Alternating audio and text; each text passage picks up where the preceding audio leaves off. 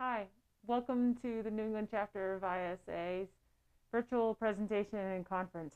It is a joy and an honor to have been asked to, hey, wait a minute, oh, my mask is on. Oh, okay, that's better.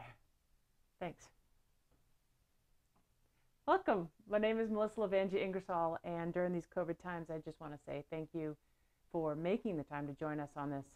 We're all in uncharted territories and looking at different ways to provide ourselves education, keep up to date with what we need to know, not only for our own education, but also for those we get to work with and get to coach and mentor. It is a joy to have been asked to be providing this education for you on this Tuesday. Well, today's not Tuesday, but Tuesday. And we're here from 11:40 to 12:15, so we're here for quite a while. And I have you for all that time. Anyway, first things first, we're going to dive right into PPE. You get out of the truck, first thing that goes on is your eyes, your helmet, and noting that everyone else has it as well.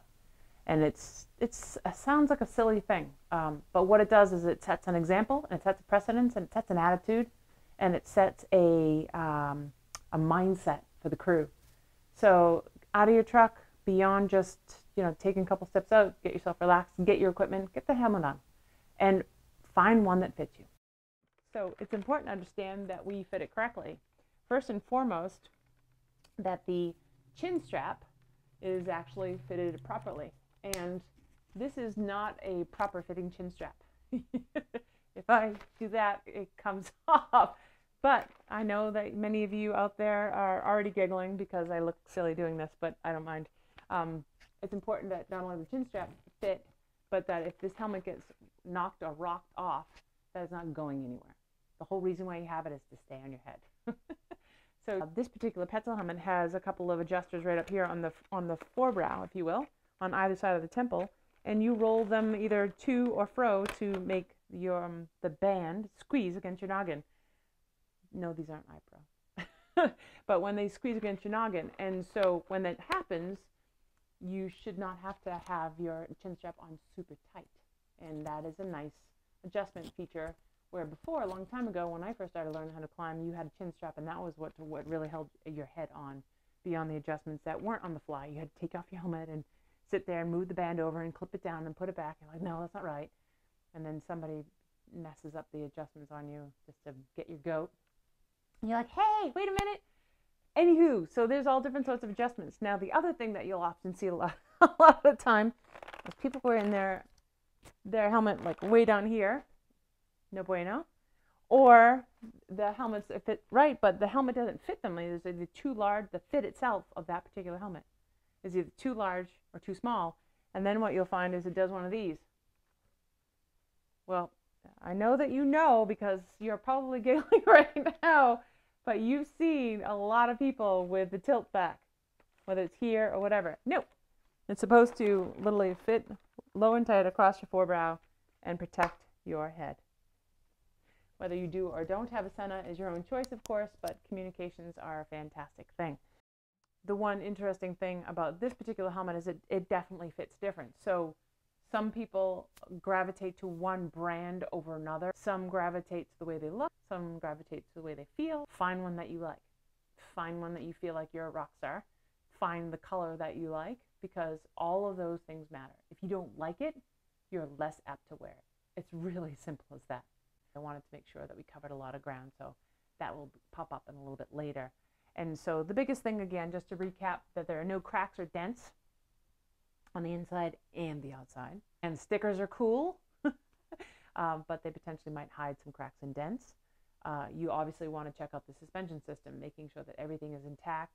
Of course, as we first noted, is that you want to make sure that it fits properly and that it functions properly. So, helmets, check. All right. Eye protection, we have it. It comes in all different shapes and sizes and colors. Even with a mask, you can get your eye protection to keep it from fogging. I highly recommend some sort of hard shell, clamshell kind of eye protection that I typically throw that in here. And then I would throw it in my helmet like this, and so they're always together. And then, boom, I could find it. They're not going to get crushed. They're not going to get scratched. all that kind of stuff. We all know. You've been there. Your favorite pair of iPro gets scratched. You're like, wah, wah. Biggest thing is make sure they fit you. Make sure next is that they are approved. So, they have to be actually stamped. There's a little plastic indentation, if you will, where the plastic was molded that'll say Z87.1 or a plus symbol, which means it exceeds that. And there's also typically some other information in there as well. But the biggest thing to understand is that you have a pair that you like, and that you have a pair that fits you very well, and more importantly, that you have a pair that you look like a rock star in. Now, it's a little bit of a giggle factor, but you know it's true. If you put on a pair of eye protection and you don't like the way you look, are you going to wear them? Probably not. The next thing, of course, is try to wear a tint as dark as the conditions allow. In other words, if you are outside in a full sun day, try to wear a darker lens. If you're on a very low light situation, just try to wear as much pigment in the lens as possible that still allows you to see and does not impede your vision. Hearing protection. Well, we all know about hearing protection, but in terms of all the things that we've already discussed, again, just make sure it works for you. Make sure that it's actually sealing around your ear if you're wearing muffs. Believe it or not, it's recommended that you change the hygiene kits about every 6 months. Most people don't know that. Most people only go to change the hygiene kits when they get stanky, and then you're carrying around your helmet like this. So that's really important to know.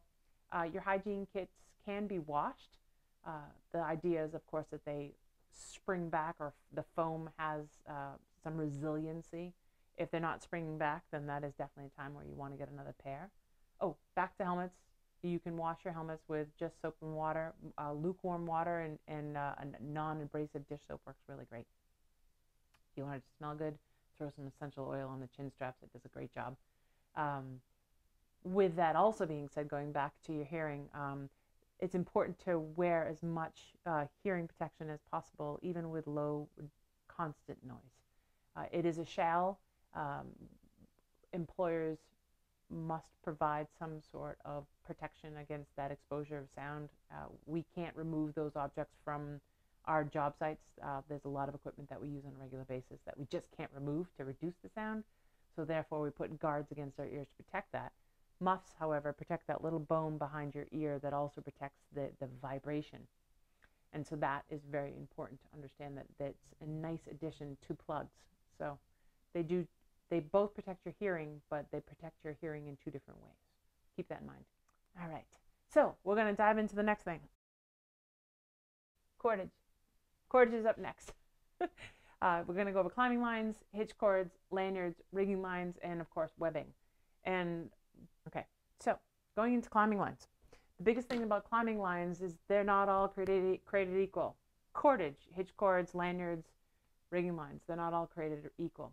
So it's important to understand what construction you have of your line, how does it actually work? Is it a core over a cover? Is it just a braided line? Does it have any core at all? Does it have this many strands or that many strands? And lots of people right now just went, oh, I hate this part. Some of you are like, ooh, tell me more. It's really interesting because our brains will either connect to data or let it go when we're not needed, but it's important because this is what's holding up your life. So with that being said, I'm going to grab some cordage and come right back. Maybe you can get a drink of water. So in my lab back here, I have lots of different cordages hanging from the ceiling. And in addition, which you can't see down there on the floor, I have more cordage as well. I'm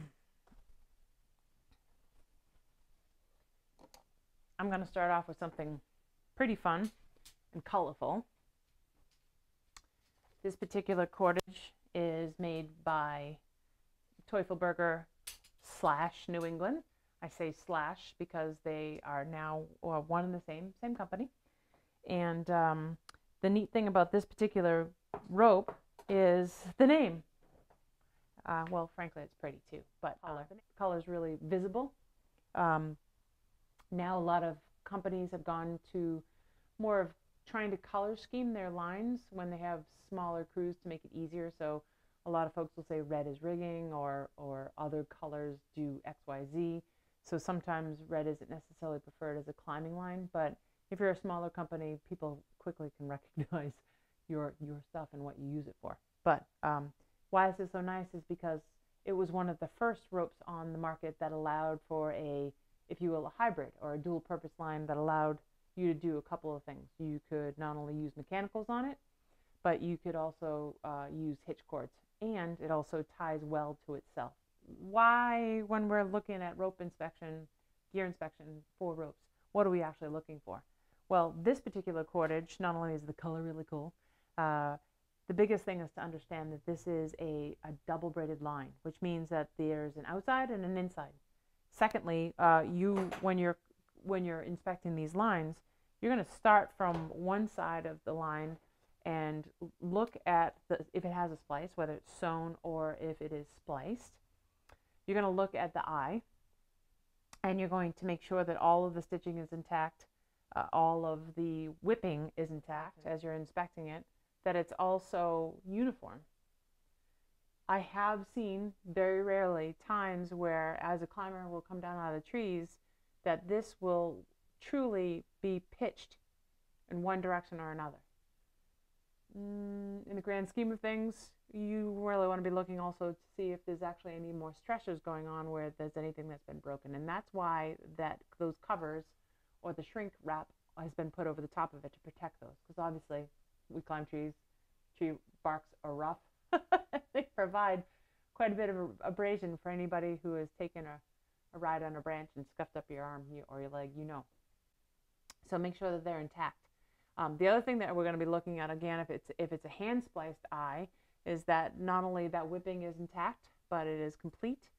If it doesn't have this guard on there, that is truly present. Now, why? Well, in this particular case with the hand splice, those whippings, if you will, are not there to add strength to the line.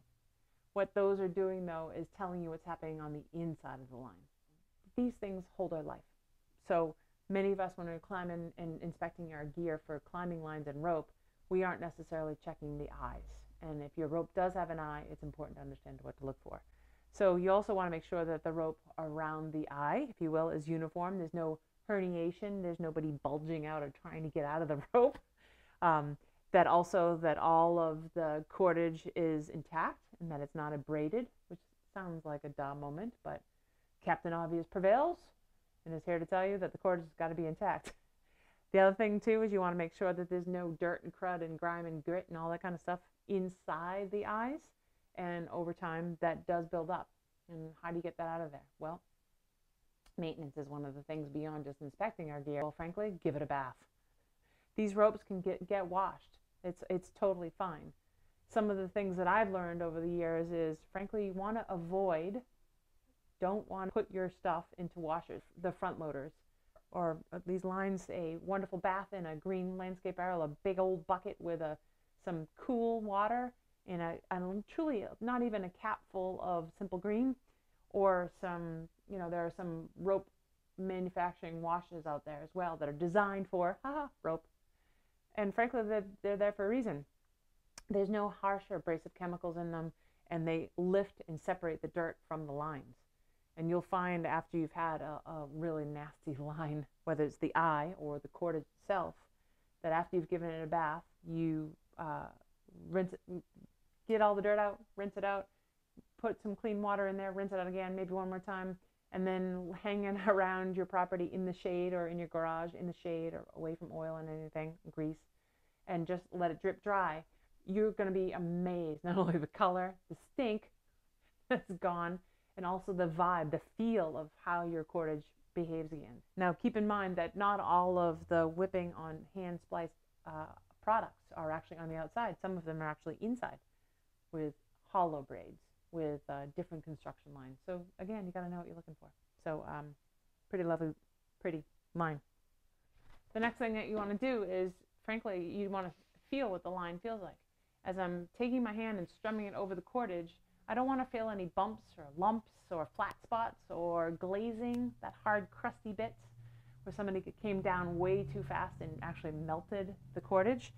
I'm feeling for any sort of picks. And what I mean by picks is potentially a piece of equipment. I actually took a piece of one of the strands of line, like say for example a white one there, and actually poked out. Many of you have seen that, so you don't want those. You want to make sure it feels contiguously from start to finish, like, well, a rope. that it feels similar all the way through, and there's nothing inconsistent about it. But again, I'm going to start at the eye. These are all sewn eyes.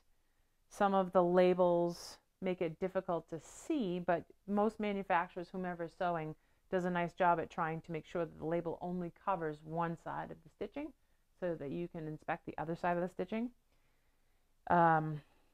With that being said, this one is hand spliced, so you'll see that my whipping is on the outside. It does not have a protective sheath on the outside, so it's extremely easy to inspect. And the other thing that I'm looking for, again, is so that the rope feels uniform, that is consistent all the way through. There's no picks, there's no jags, there's no cuts, abrasions, there's no flat spots, there's no bulging, no herniation, consistent all the way through. But you can see that that cordage is not only used, but it's well loved, but it's got a lot of life in it. Now, a lot of people say, well, okay, I've got a hitch cord, it's dirty and I need to take care of it. I was like, well, that's okay. You have a sink. Throw it with some lukewarm water and a teeny bit of, again, either simple green or non-detergent soap, a mild soap. Throw that puppy right in the water and give it a bath with your hands. Get all scrubby out of there. You'll also find that depending on the hitch cord, some hitch cords have a propensity or some behavioral characteristics where they'll start to flatten once they've been used quite a bit. And the big thing to understand is that these hitch cords, again, they need to be working in tandem and they need to be round. Now, HRC, which is a Teufelberger product, I like quite a bit. I will say this, though, over time, once it starts to break in, it does flatten. And so I've noticed that when I'm climbing on a hitch cord that I have not taken some time to give some love to, that hitch cord will, again, not only flatten, but start to creep. So when I'm climbing, it won't hold as I go up, or as I go to sit back down after I've dressed my knot, it just starts to wiggle my way down, and all of a sudden I'm like, hey, wait a minute.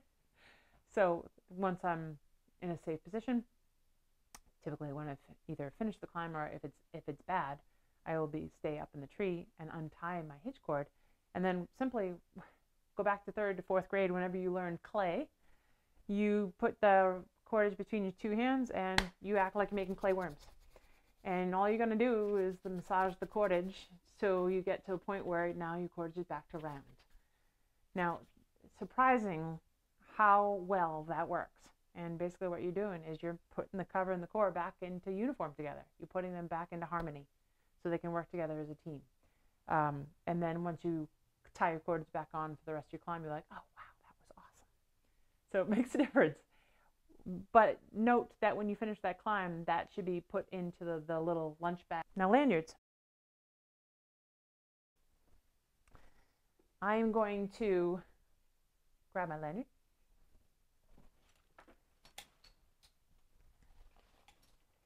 On my harness. Now, a wise woman once taught me in a very simple way, and to quote that woman, Krista Stratton is not only a very talented arborist, but also a hoot and a half. If you don't know her, hopefully you'll get to meet her soon. She has this thought about how to set up her harness, and I can't agree with her more. And ironically, without even realizing it, I do the same thing, which is sharps on one side, softs on the other. In other words, keep them separate. Don't stow your saw or sharp objects on the side that you have your lanyard. Now, many of you out there know climbers that you either climb with, or maybe yourself, that constantly nick their lanyard with their handsaw. And oftentimes it comes to stowing. either pulling the saw out or again putting it back in the scabbard stowing. So it's important to understand that that is avoidable if you create some good work habits.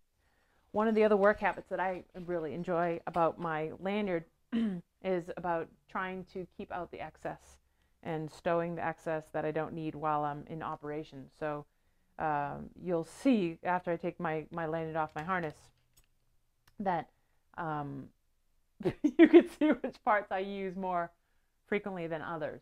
So here's my lanyard. It's on my right side. Let me take that off and we'll go through lanyards, because lanyards are a little bit of a different animal. And why I say that is I put those things down.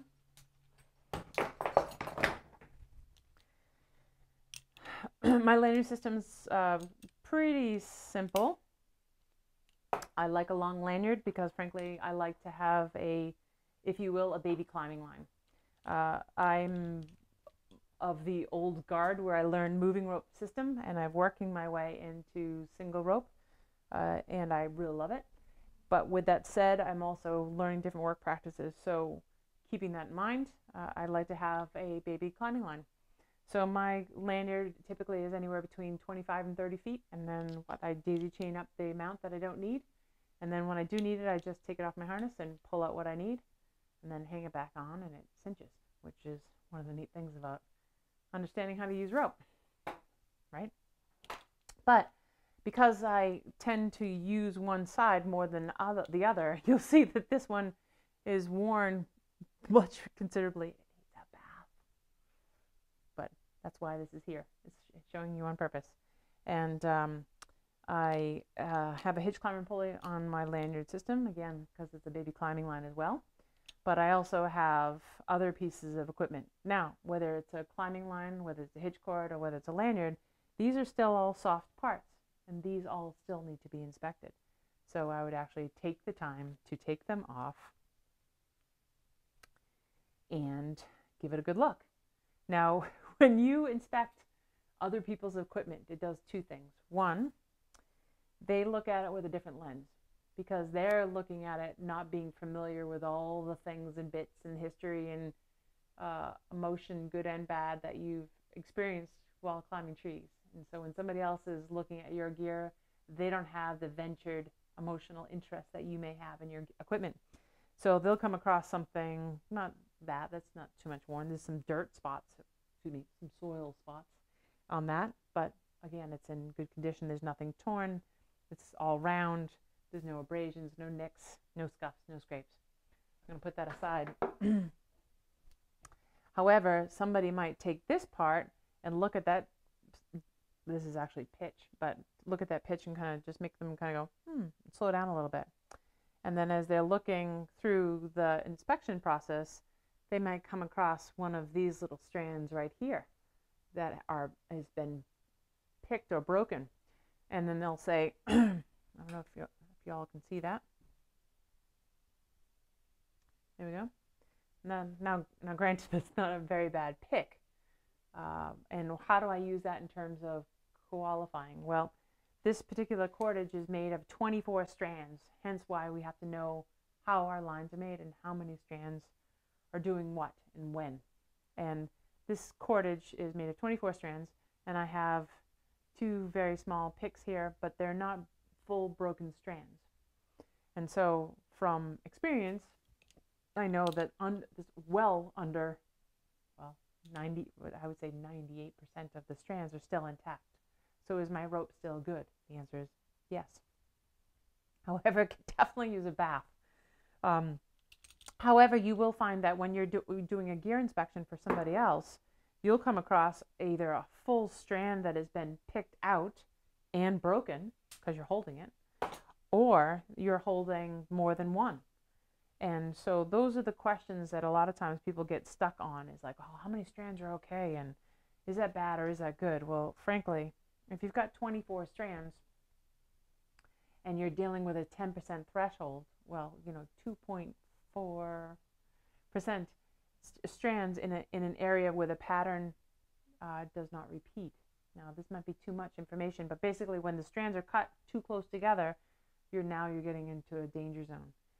Safety Blue, which is one of the oldest lines on the market out there that we have climbed with as an industry, was made for a certain reason. It's a 16-strand line, climbing line. It comes in high V, which is that orange and white, comes in all white, which is again called Safety Blue, and it also comes in ultra V, which is that high neon safety yellow greeny color, also with white. And why it's called Safety Blue is because it's actually the core, the inside of it, the core strands are blue. And the thought process is that if the rope was to be cut and you could see the blue strands, that it'd be time to retire that section of rope. Not necessarily the whole rope, and if the rest of the rope is usable, then that's fine, but at least that section of rope. But now you'll see the other end of my line is, well, frankly, quite pink. So, gives you an idea.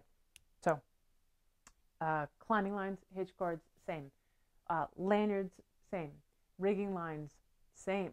Even more so. Rigging lines, not only is the climbing lines and lanyards and hitch cords are our lifeline, but we're not putting huge amounts of forces on our material, which is very strange when you think about it, that somebody might take a climbing line and they're not comfortable putting their life on it anymore, but then they'll turn around and rig or, lower a piece of wood that is, 4 or 5, sometimes 6 times heavier than we are. So keep that in mind. But webbing, which is our next case in point. Whether it's a webbing loop,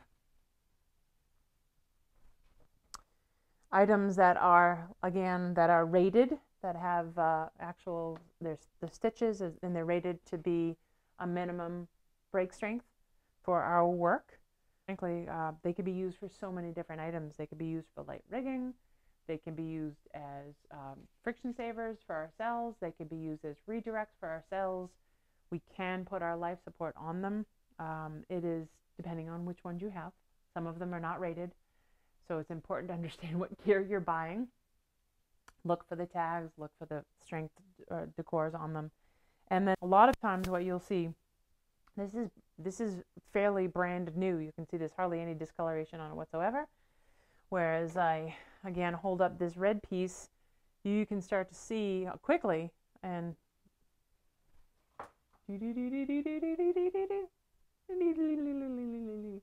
sound effects, always fun.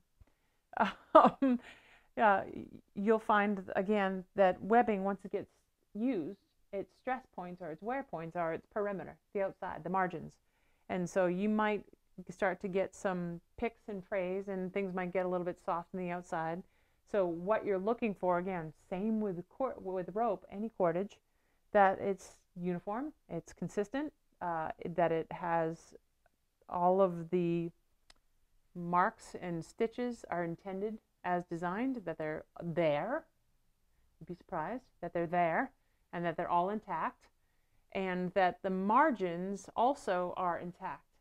Now, whether it's webbing like this or webbing on your harness, which we'll get to in a minute, the threshold is that you don't want any more than 10% of the amount of webbing that you have gone or eroded. Well, duh, you think, oh my God, 10%.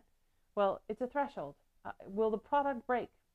Probably not, but this is your life. And so, frankly, these pieces of equipment are literally like $6 to $12 for some brands. Other brands, they go upwards depending on the strength ratios of them. So there's many different aspects of pieces of gear that you're buying, but understand that they all have thresholds. Now, we'll go into the next point, which is you can overload these. You can break the stitching. I've done it, not on purpose. And so it's important to understand how those tools not only react when they are stressed to that point, but also understand about when they're time to retire them. Which brings us into a very similar frame of mind, which is, again, rope, webbing, and then hardware, and then again, span of life to harnesses, which again is a different additional add. So we're taking the individual components and making things into them so they're systems, and I really want to point out that word again, systems, putting them into systems, which really makes another add-on. So we're going to talk about bridges next. So grabbing my harness again, all harnesses are not created equal, so it's important to understand what harness that again fits you, that you like, and that it is comfortable in many different situations, whether it's pruning, cabling, if you're doing lightning installations, whether you're doing crane work, whether you're whatever you're doing. You want to make sure that that harness that you're purchasing works for all different applications, not just one. Because boy, oh boy, it's not fun to understand that when you're typically doing a lot of stationary work and then you start doing single line work, that your bridge is not necessarily, it's either too long or too short, or it's hardware and it doesn't interface well with the system. So it's important to understand you select the right harness for you. This harness for me, again, I'm a big fan. I wear many different harnesses. I have the pleasure and honor to again sell gear, so I get to wear a lot of different things. I have many other different harnesses. This is just one of them. This particular one is manufactured by New Tribe. This is called the Onyx, and this has a rope bridge. So again, going back into basics in terms of what we're looking for. I did just recently buy a new bridge because you'll see as I hold this up that you'll see some discoloration going on there. And you'll also start to see that it's starting to flatten. Now, a rope bridge, a rope bridge is just a section of line. But I want to say something really important, that all rope bridges don't interface with other harnesses. So all rope is not necessarily designed to be in an application to be on a harness. So you match whatever your harness came with, and say, for example, you fell in love with this piece of purple cordage and you're like, I want that one on my harness. I don't want green, I want purple. Well, reach out to the manufacturer that makes your harness first and ask them, is it appropriate if I use that particular line, the purple line, on my harness? Can I do that? And get that in writing. Only at that point would then you could use it as a bridge. And I really want to punctuate that point. These are designed as a system. They're tested as a system. It's not appropriate for you to put any other bridge on that did not come with the harness. You want to use what came with the harness. Replace what it came with. If you're unsure, ask the manufacturer or ask us, get your gear purveyor, whomever that is. And if for whatever reason, if you can't get an answer from us or we don't know, we'll go directly to the creator of the harness. So that's very, very important. With a moment and a pause of severity, people have died by making choices that didn't match. So ensure you're making the right choice. Okay, with that being said, so I wanted to leave this on here to show you, as I bring that a little bit closer to the camera, that it is discolored. And you'll also start to see some flattening here.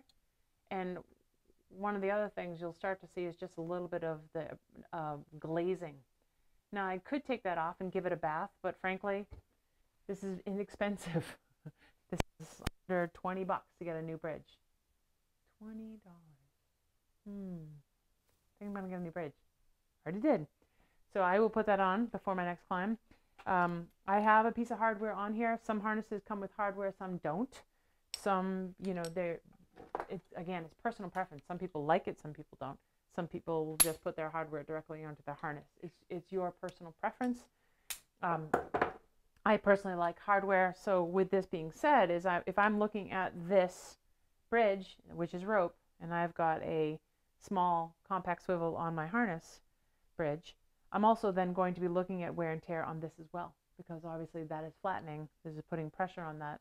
I've got some wear on my swivel. So we'll get in that in hardware in a minute. Obviously, I want to be making sure that if I'm tying knots at the end, that I have an they're extended at the end, that these are not so close to here that's going to back out. So you want to have at least 3 inches on the end of it, not little stubbies. And then additionally, if some of them, you'll find that rope bridges will actually have sewn terminations, and they'll sew them either around hardware, or there'll be hardware that actually can open to receive sewn items. So you're going to be looking at the stitching, right? So basically all it is an eye to eye, right? sewn one on one side, sewn on the other side, and you're going to look at, again, hit repeat. We're going to look to make sure all the stitching is continuous. We're going to make sure that there's no fraying. We're going to make sure that all the stitching is intact. If it does have shrink tube on there or the coating on the outside to protect it, it's nice that it stays there. If it doesn't, that's okay too, in terms of it didn't come with it. And make sure that, again, the bridge is round, that it's not flattened, that it's not discolored, that it doesn't have any nicks and tears and what have you. Most specifically too, no cuts, no abrasions, no anything. Like, it's not even a 10% threshold. This is your bridge. It's your lifeline. There's only one of them. With that punctuation point of there's only one of them, there are other harnesses. Give me one moment.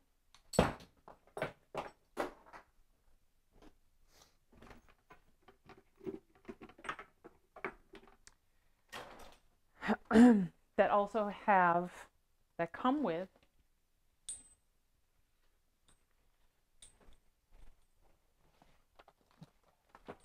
she's out of the camera.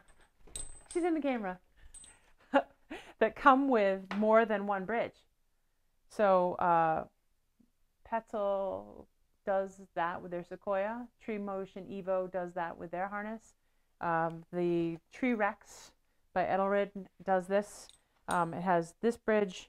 It has an SRT attachment bridge, and then it has an additional bridge that you can add on as well, so you can run 2 bridges or 3 bridges.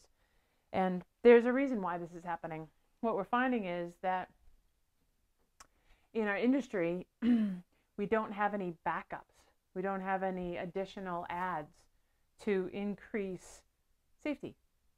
And it's not a shall, it's not a should. It's just what a lot of users are noting, that it's nice to have a backup. Harness hardware. Whether you're in an Edelrid Tree Rex, we've got hardware all over the place. Let's start with the beginnings. Is frankly, there's just buckles, right? So the way we actually get into our harnesses, we have different ways to do that. This one, you actually step into the center, which is nice and easy. And then the hardware, when it collapses or connects over on this particular harness. Where are you?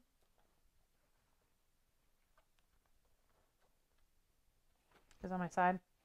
Some buckles have, if you will, like a depression in the center, excuse me, in the center, and that you will slide it through and connect. So all harnesses don't connect, or the fasteners are not all the same. So make sure you're very familiar with how they connect and unconnect. I know that sounds really funny or silly, but it's important to make sure it fits correctly and that it's fastened correctly, because the way you might adjust or inspect that would be different than you do another one. Hardware, whether your D-rings and or your lower paws, if you have any hardware on the bottom of the lower Ds, where it should be right around your hip flexor area. These are very critical points, obviously. This is for your lanyard points, and you want to make sure that, again, there's no burrs, there's no abrasions, there's no missing metal. Additionally, when you're inspecting your harness, this is a brand new harness, as you can tell, but when you pull back your D-rings, you're also making sure that you pull out the forest underneath that's hiding underneath there, whether it's wood chips or branches or sticks and stones and all different sorts of other things. You'd be amazed at how much material collects under these soft points and under the hard points. And if you don't take the time to clear those out with either a soft toothbrush or just, wipe it away, or even some compressed air, how much that collects. And frankly, anybody that has any twigs and things like that, either in your underoos or your upper or lower underoos, you'll know that you don't like it there for very long, and you'll spend some time to wiggle it out. So same thing with your harness. It just is abrasive. It wears away at fabric, and it wears away at the webbing straps, and it wears away at all of the points of connection. Additionally, there are reasons why there are these things called bar tacks when you're sewing. Those are there for, of course, security, for life support. So all of that forest that we collect as we're in the trees abrades on that, and that's important to understand. So keep that in mind as well. This particular harness, again, is a baby version of mine. This is a size 0 for itty bitty smaller people. One of the things that I absolutely adore about working with people to teach them about how to climb trees is that they are so enthusiastic and excited about being in trees that sometimes they forget that the things that they are wearing need a lot of love and support. And oftentimes when I get the equipment back upon inspection, I find treats. And this is one of the treats that I kind of bristled about, but it happens. So I don't, you can see this little pink flag is here to indicate it, but this is again hardware that we're inspecting, whether it's a side D or lower D or the ring that might be on your harness. You're inspecting for any wear and tear, you know, normal friction points of either your rope snap or your carabiner that might attach to these steel rings or aluminum rings. You will see some natural abrasion that occurs between the interfacing of the metal. However, you basically don't want, again, missing metal. So once we start to get to percentages, you know, again, these things would take a lot of force to break. But the fact of the matter is that you don't want to ever have to sit there and go, is today the day that's going to break? That would be a very bad day. But I'm going to slowly draw this forward to you because I want you to see this. I'm hoping that you can see that well. As I pitch that to the side a bit, you'll see that there is quite a divot there and quite a bit of metal missing. And as I move that back to the white sheet, I don't know if you can see that silver mark from the black, but we took this harness out of service, frankly, because this has got to be inspected by the manufacturer, and I don't think that they can just replace this one particular piece of hardware. So this whole harness may have to go away, which would make me very sad because I like it very much.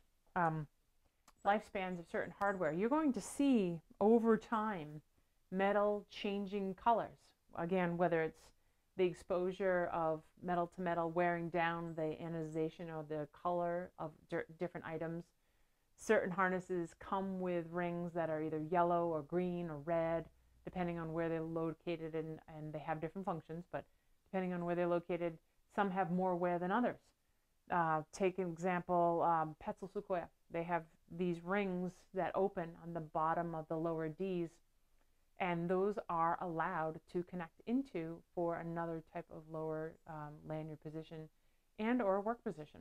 So they're very comfortable. It changes the sit position in the harness, but you'll find that the color changes.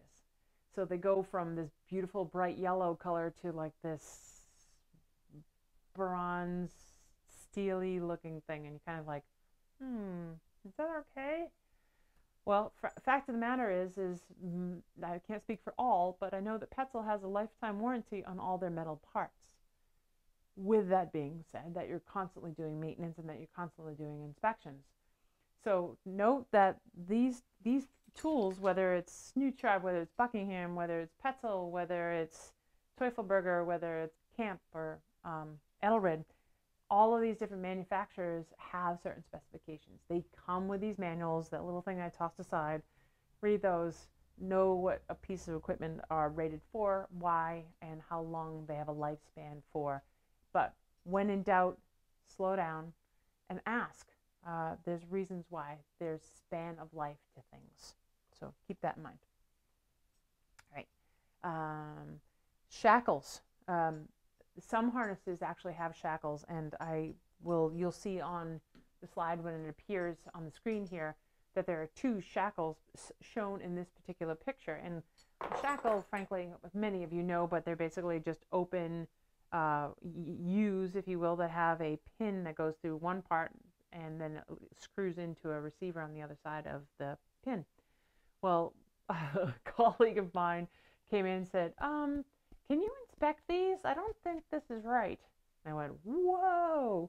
So you'll see the picture on the slide that'll pop up that this person ended up taking a small, basically 1 foot drop in a harness when they had a sucker break out. They were also tied over an appropriate tie-in point, but they had grabbed a sucker without even realizing it and had pulled a line over that. And as they elevated their position in the tree, it broke the sucker and he dropped into his harness. And when he dropped into his harness, he actually distorted the lower shackles, which you think about like, wow, but the amount of force that we can put onto our tie-in points and into our harness and our bodies is pretty significant.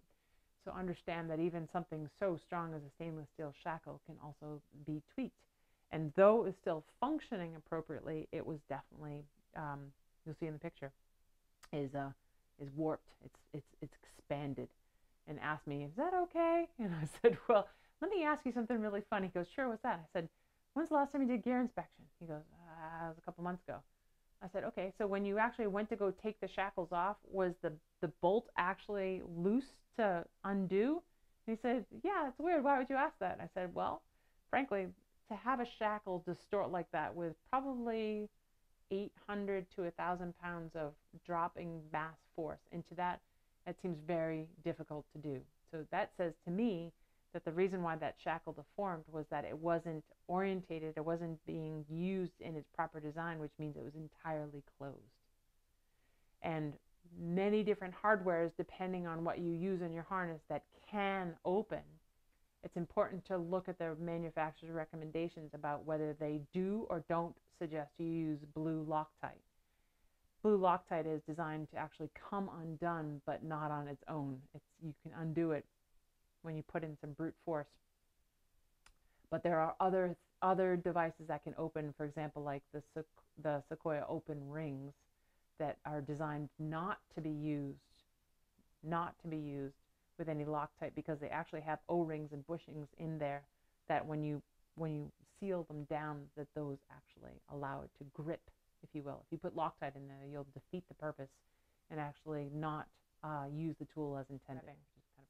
Going back to our harnesses, so when we pick up our harness, we go back into all the webbing, and again, beyond moving our hardware out of the way and clearing out our forest on either side of the webbing, you actually want to peel back the webbing itself too, under all of the buckles, under all of that, under any place that can have some looseness to them, and that you make sure again that they're all sewn and intact, and that they are looking as intended. And I know that sounds really silly, but you'd be surprised. If you've done more than 1 or 2 gear inspections, you know what I'm talking about. The other thing, of course, too, is when the webbing leaves the harness and is actually attaching on to parts that move, for example, the lower paws and or the buckles that fasten. Again, you'll actually, when you're doing a full gear inspection, you'll actually want to loosen up these attachment points and put slack into the system and peel those back and actually loosen it up and move things around. Not only to look at the hardware, but also to look at that webbing. And similar to that story I told earlier about the webbing that went through the lower paws on that Climber's Tree Motion Standard, you're looking to see how that webbing is interfacing where it meets the hardware. So you want to make sure all that webbing is intact. Some harnesses you can replace different pieces of webbing. Some of them you can't. And it's just a function of how they manufacture them. So there are pros and cons to each harness, any harness, what it is. Some pieces are replaceable, some pieces are not replaceable. Do harnesses actually expire? Well, manufacturers have different rules about them. Some actually state that they have a shelf life for their harnesses. Some of them are 10 years, some of them are 5 years. So it's important to understand what your manufacturer says for your harness. The harnesses that don't have shelf lives, if you will, or a lifespan to them, the biggest thing is to understand with your regular and gear inspections beyond the everyday, every climb before and after, that in your monthly gear inspections, you're going to be extremely thorough to go through those, because these pieces of equipment are not only expensive, but they can last you a lifetime if you care for them. Most people, if they're going to be climbing every single day, or at least on the better part of 20 to 30 hours a week, you'll get comfortably about 5 years out of a harness, sometimes a little bit more if you're very good at taking care of your equipment. And the reason I say it's just about 5 years is you're going to naturally feel the fibers start to break down and get softer and not give you the comfort and support it did when it was once new. So you'll just naturally feel the degradation of pieces of the soft goods, if you will, start to break down. And when those soft goods start to break down, they interface differently with the hardware. And so you might start to feel a pinch in your side, or you might start to feel a little bit more pressure on your hip. And that will naturally occur with the different breakdown of the harnesses. So most climbers can get comfortably anywhere between about a year to a few years on a climbing line if they're using it every single day. Folks who are running cranes are going to be running through climbing lines a lot more frequently just because of the constant up and down and in terms of the rapid succession of the ups and downs, but that's a general rule of thumb. Okay, note that your harnesses have born-on dates. Most of them they're in different locations. Some of them are tucked under webbing, some of them are peeled back under leg straps, but they will give you the date that harness was made. So you find out where that is located on your harness. Some people don't even know. Some people had no idea what that was about. Note that. And when you are doing your monthly gear inspections and you do get a new harness, put that down and record that. It's amazing when we are a part of a piece of equipment or a part of something in our lives that we touch or use every single day. And you might come across an old receipt or somebody said, oh yeah, you got that rope 2 years ago. And you're like, what? 2 years ago? No, I didn't. They're like, oh yeah, you got that when we did X, Y, and Z training when so-and-so came in and did the EHAP training. You had got that rope a couple days after because they DQ'd your line. You're like, oh my God, you're right.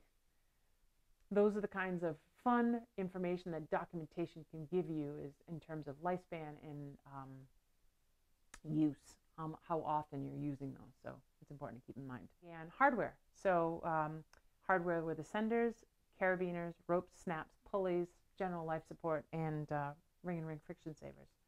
So we're going to get into ascenders. And really one of the biggest things that I want to point out to folks is, we used to climb all rope all the time. A closed moving rope system was just one big giant piece of circle that we tied to us and then tied to itself. And then as we wore the friction hitch out, we would cut that off, and then our climbing line would get smaller, and so forth and so forth. Well, with the innovations of climbing and the awesome brains that are out there, always trying to innovate and trying to come up with new techniques and new systems about how to make ourselves efficient and how to do work with less perceived work, we come up with some really cool stuff. And some of those things we come up with are, frankly, different types of systems and now ascenders. Moving away from split tails and I friction hitches, ascenders have really taken over our industry in so many different ways. And frankly, one thing is this body part right here. This body part and this body part. Your shoulders and your elbows take a pretty good beating when you're constantly pulling, sliding up your friction hitch, or pull, flake, pull, flake. It's important to understand that that friction's got to go somewhere, and your soft parts of your body are receiving that friction also. So ascenders make it a lot easier to not only tend, sometimes they tend themselves, and more importantly, when you're adjusting your friction, either going out on a limb or coming back on a limb, to adjust or take up the slack is much easier with a mechanical ascender. Well, just like with anything else, they also have their downsides. And their downsides about mechanical ascenders is your device. So a lot of times if you're starting to get into using ascenders for the first time, you're not really sure what to look for. You may also not know that the mechanical ascenders actually are best paired with certain climbing lines, best paired with also different types of hardware that you wear on your person, for example, your harness, also paired with good pieces of hardware that mate well with that in terms of carabiners or snaps in that particular case. Some play nice and some don't. And you won't really know that until you either learned it from somebody else that knows, or learned it from somebody else that learned the hard way and wore out a piece of a gear or wore out the snap or wore out the ascender, or chose a line that was either too small in diameter or too large in diameter, and then the device didn't work well and either scared the bejesus out of you because you went down really way too fast, you descended too fast, or there was just so much drag on the device, you're like, what the heck is so special about this? So it isn't until you get to learn all the different nuances of that kind of stuff and you're like, how am I supposed to learn all of that? I've just been climbing for 6 months. Or I've been climbing for 5 years, or I've been climbing for 40 years, and these darn new fandangled ascender things. There's all different sorts of learning curves. So when you're not sure, ask. But with that being said, what most people think of when they first hear the word ascender, they think of a hand ascender. Whether you're using a hand ascender or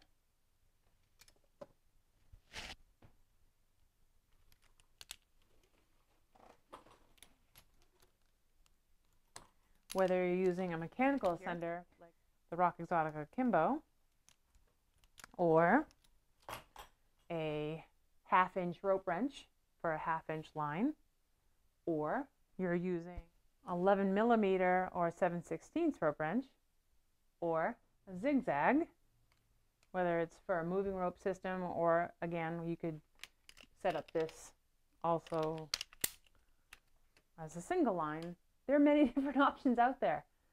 How do you know? How do you know how to inspect it? Well, frankly, there's manufacturer specifications, there's rules, and there's manuals that come along with them, and it's important that you read them.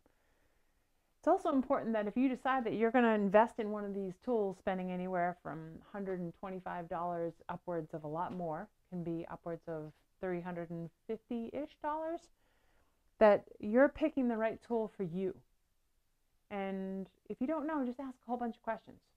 Specifically, when you start shopping for them, beyond what your colleague might be using or what you saw on a YouTube video or whatever, ask lots of questions. Try to get in touch with that person that had that impact on you. Like, that looks so awesome. Like, why is that tool so great for you? Like, tell me about it.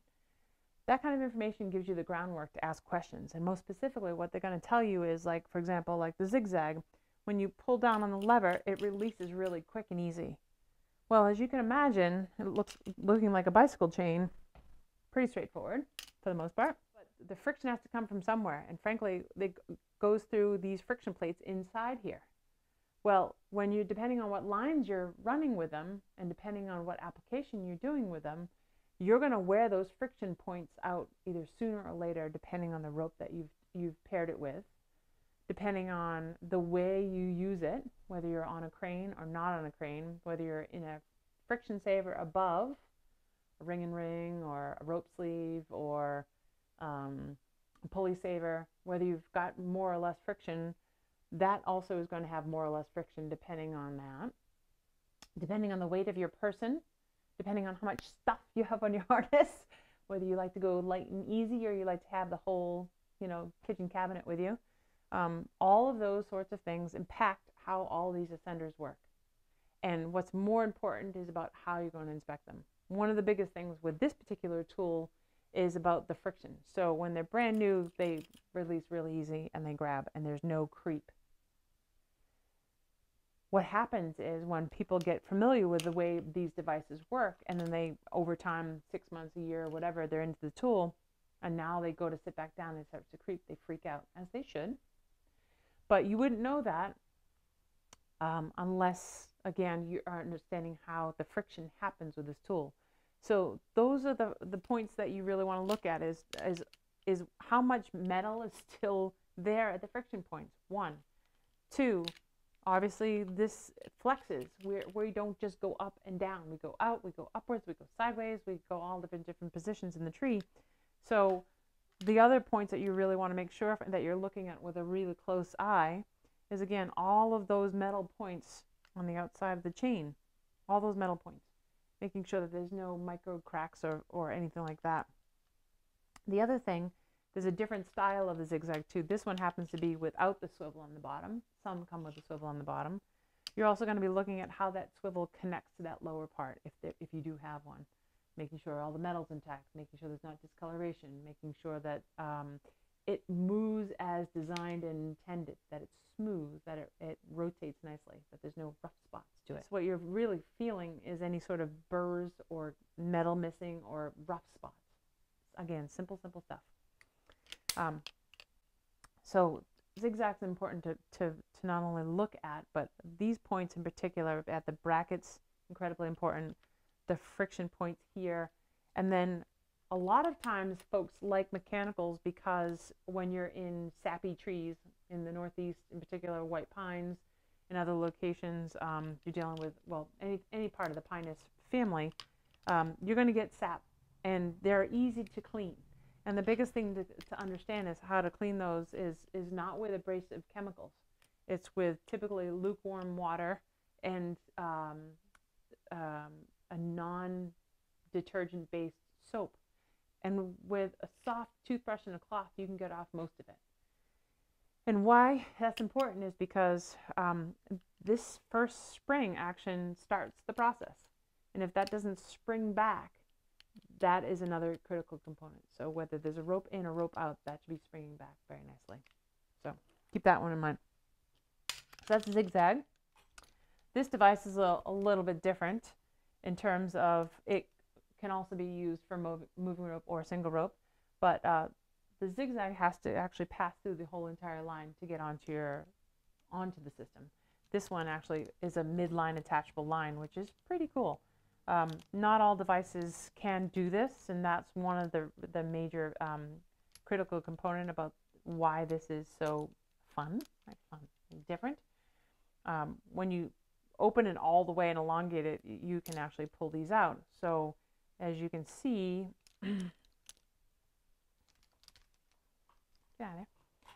there are, if you will, bollards here that are not round, that actually have points to them, and then this one is a little bit off center.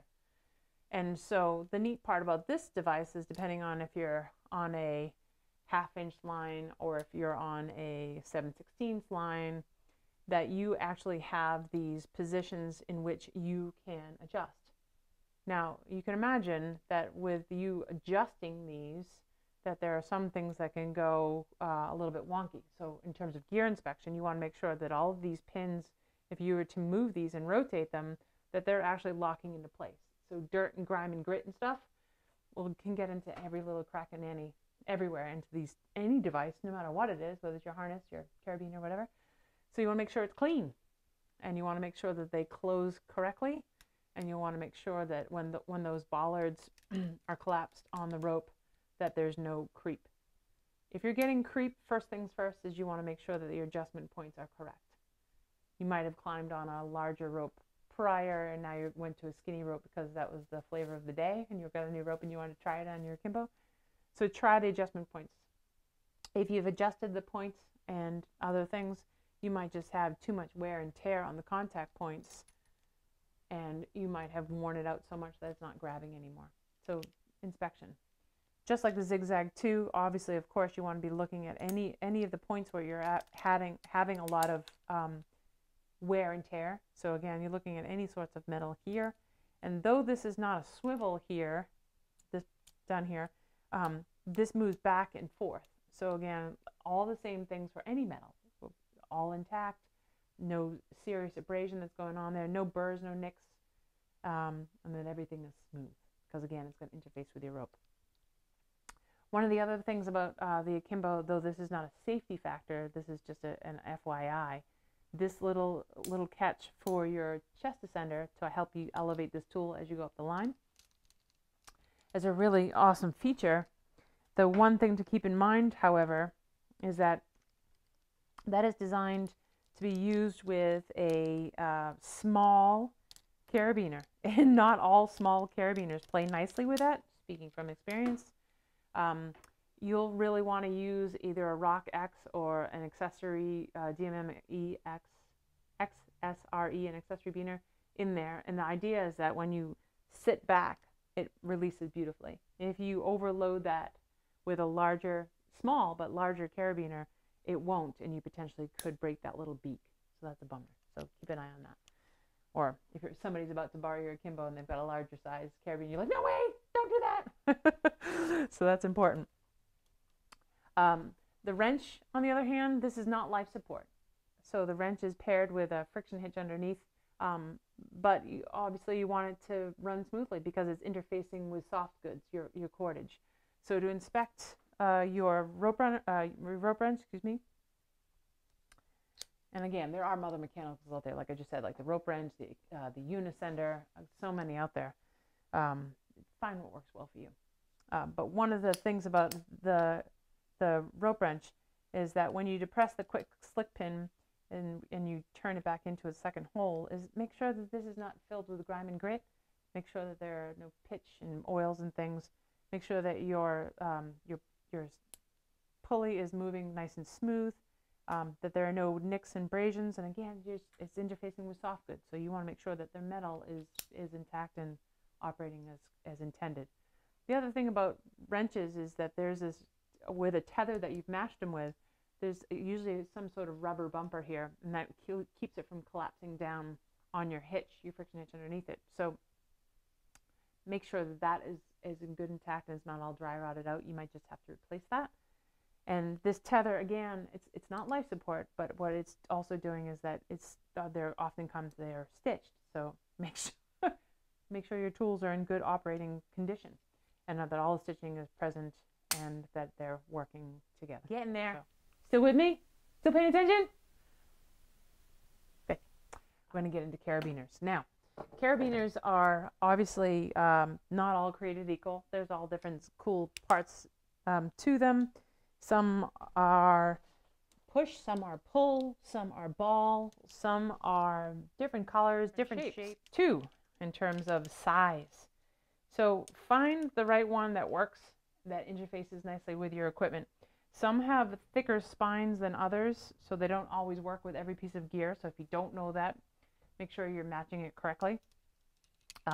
Some are wee and really small, so they move your system from being elongated onto your, if you have a rope bridge and it's already long away. Usually even taller carabiners, the system's going to be even further away. So some of them are nice and petite and little small. They come in all different colors, so if you want to color match your stuff, that's great. I tend to get into that little game because frankly it's fun.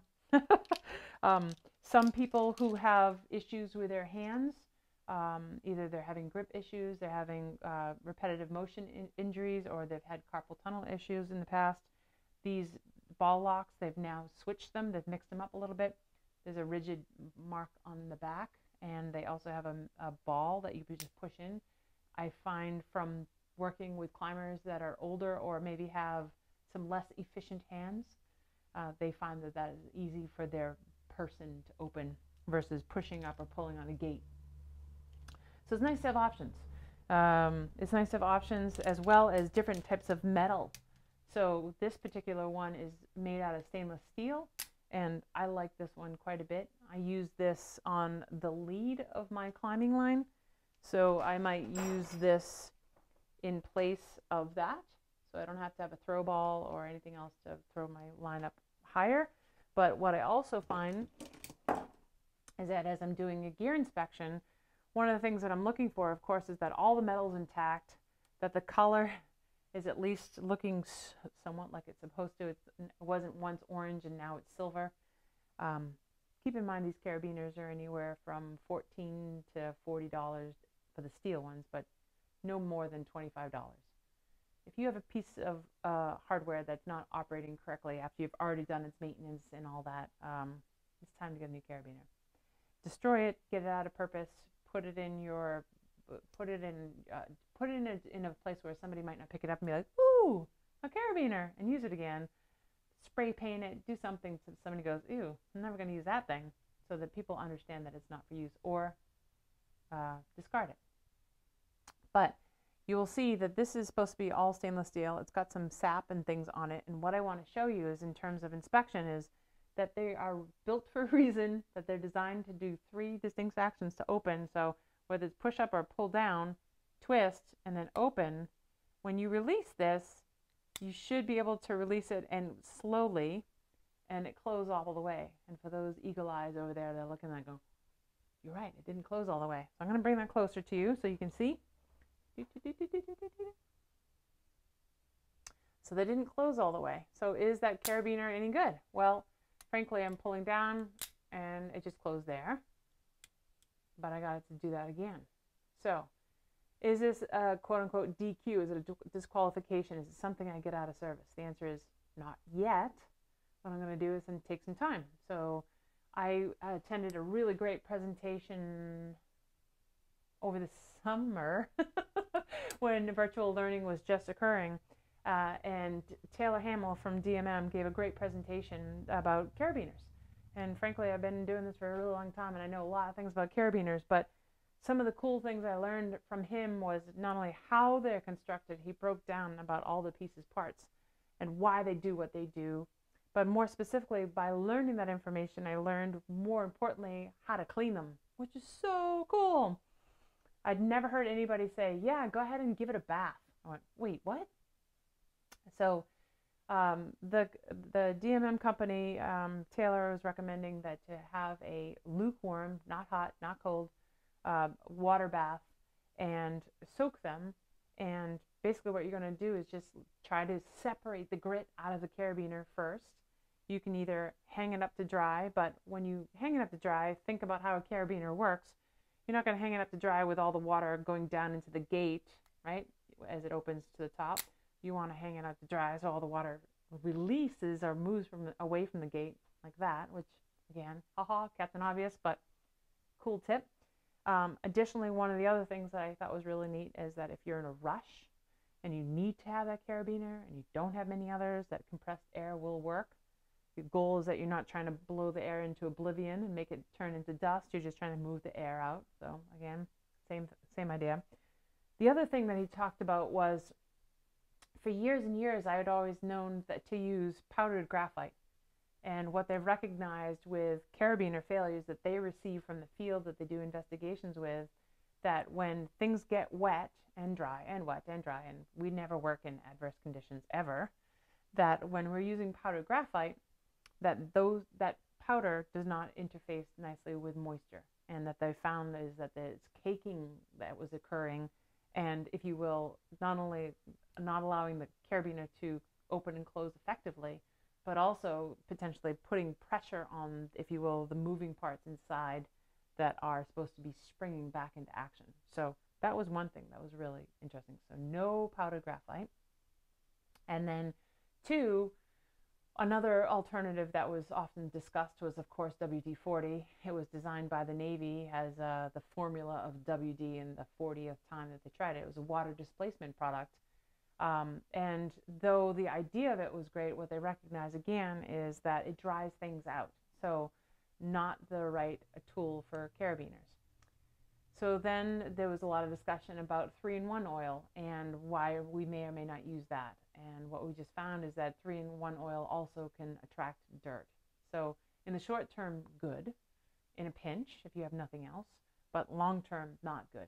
So then what the heck do we use? Well, for the longest time, I think from my personal perspective, I kept hearing this thing called duck oil. I was like, what the heck is duck oil? I don't even know. And it was impossible to find in the States. There are now a couple of purveyors that are selling that, so you can get that now. But also, Taylor was talking about a product called Long SPL 100. What it is a high efficiency, high viscosity ballistic tool. So a lot of people who are using machinery, guns, that kind of thing, or sewing machines, those kinds of tools where it's a high viscosity. It's called Pro Step, and they also works really well if you can't find duck oil. But this particular one comes in with a little dispenser on the side, and what Taylor was saying, though, after you give it a clean, you really don't want any more than 6 drops max. I mean, wee amounts, and hardly any at all. And you're going to be thinking about the pivot point. So at the ring, at the top of the gate, when you open the gate, inside the gate here, and between the sleeve, and then on the back side, again, on the inside of the gate. So not a lot. So this carabiner and I have a date with some water and some duck oil. Quack, quack. Carabiners. Rope snaps. Please hold.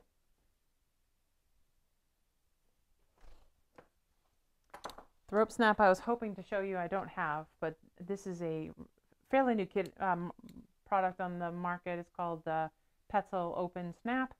It's called that. Guess why? Well, guess what? It opens. So similar to their rings that they use, this can be opened. This slight gray part can be pulled out. The beauty is that you can put a lanyard on it that's already got a spliced eye. Very cool if you're a person that likes snaps. And then you close that up.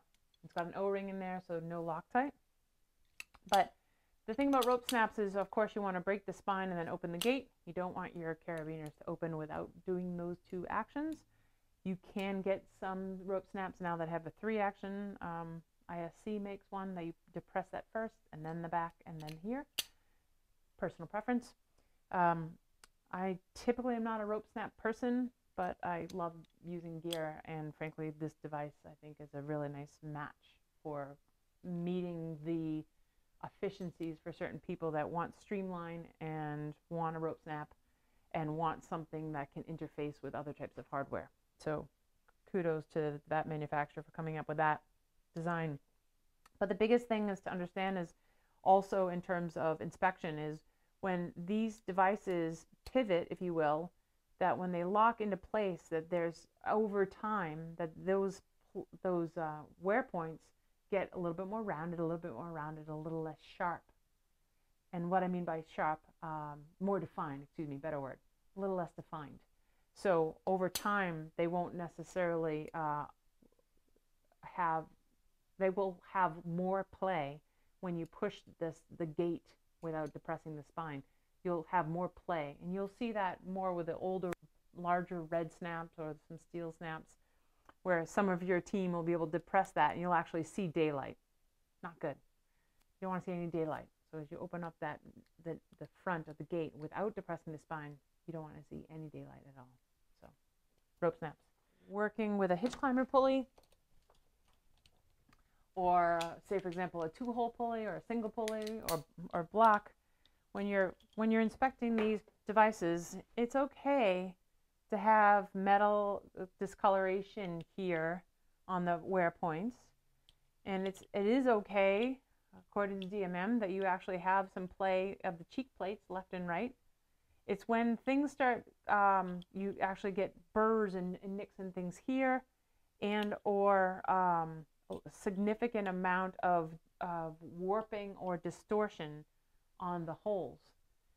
And again, the DMM is very stands well behind their products as well as the other metal manufacturers. And what they're saying basically is, if it doesn't feel right, frankly, just why are we even having a conversation about it? I mean, really. But with that being said, this in most configurations, this is not life support. This is acting as a tool that is often sliding a device. It's a hitch tender, if you will. That now it is life support because it's actually holding me to the rope. So in conjunction with my hitch, it's also holding me as a system. So you're looking at metal here. In this system, is it critical that the pulley is operating correctly? Well, it's nice when it works correctly, but this is what you're looking at in terms of the holes, how you attach. So it's important to understand about how your tools are being used and how you're inspecting them in terms of the life of the product. And one neat thing is, again, me being geeky about equipment, I've seen some hitch climber pulleys over time, and I'm like, oh my God, that's really old. And somebody's like, yeah, but it's my favorite hitch climber pulley. I've had it forever. It's my favorite color, blah, blah, blah, blah, blah. You can send these tools back to the manufacturers. Obviously, they don't want you sending one every other day to have them take a look, but you can send them back to the manufacturers. And when you do that, they will give you input about the tools. The companies I cannot say enough about in terms of giving user feedback about their products. And frankly, they like seeing their tools used, and they like seeing them when they've had 1, 2, 5, 20 years of use on a product, and it's still not only alive and ticking, but it's worn well. And they like giving that kind of feedback. So keep that in mind. Obviously, there are other people that like that weird stuff too. Friction savers. There's all different types of friction savers. You can have rope sleeves, ones that your ropes actually pass through. You can have a pulley saver where your rope would, go through cordage and then pass and rotate through on the actual pinto pulley itself. You could have a thimble saver where your rope would pass through the two thimbles. You could have a webbing style friction saver in terms of a ring and ring that's aluminum rings. And you can have what most people think of originally, which is I don't know if it was the first design, but it's definitely one of the first designs out there. Whether they're steel rings or aluminum rings, they made out of webbing. The biggest thing with all of these different tools is to understand if you are through carrying rings, or if you're still in your rope as your primary tying point, or it's just something like a rope sleeve that's protecting it. It could be a leather horseshoe or whatever. As you're inspecting it, same thing goes across the board. If it's webbing, you want to make sure all the webbing's intact, that you don't have abrasion on the sides, and that all the stitching is intact. Again, all Captain Obvious things, very, very important. If they're steel, they're going to be able to take more abuse, simple as that. If they're aluminum, they're not. As many of you know who's ever installed a ring and ring friction saver, when you go to snap it over the branch, the rings come together. That's what we all know and love about that sound, is that you know that, haha, come together and now I can drop my throw ball and pull up my climbing line. But when they do that wear and tear, you're also going to get wear and tear on the rings. So whether it's aluminum or steel, you'll want to be mindful of the kinds of wear and tear that you're putting on the rings. These are not buy one, last forever. If you take exceptional care of your gear, you can. But note that there are times where you actually have to replace things. And typically what it does is either there's a nick or a fray in the webbing, or that over time, when these aluminum rings come together, that they'll actually start to lose metal, and then they'll actually get worn. And when they start losing metal and worn, that means it's going to be more premature wear and tear also on either the webbing itself or on your rope as it passes through the ring. So keep that in mind. So again, that we have these ANSI standards, we have these measures and protections to help us look at our tools with a critical eye, share your knowledge with folks. And I just really wanted to say thank you for your time and your energy. I hope I didn't bore you to death. I hope you got some solid nuggets out of this presentation. If anything else, I hope you appreciated my little home studio.